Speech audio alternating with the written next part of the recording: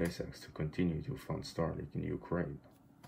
SpaceX CEO Elon Musk, in a tweet on Saturday, said his company will continue to pay for Ukraine's Starlink satellite internet access, although it remains unclear whether the billionaire was being sarcastic or serious.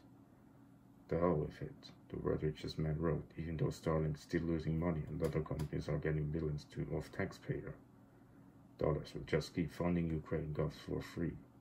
The tweets come after Musk on Friday said he will no longer be able to fund Ukraine's terminal, calling on the US government to talk over.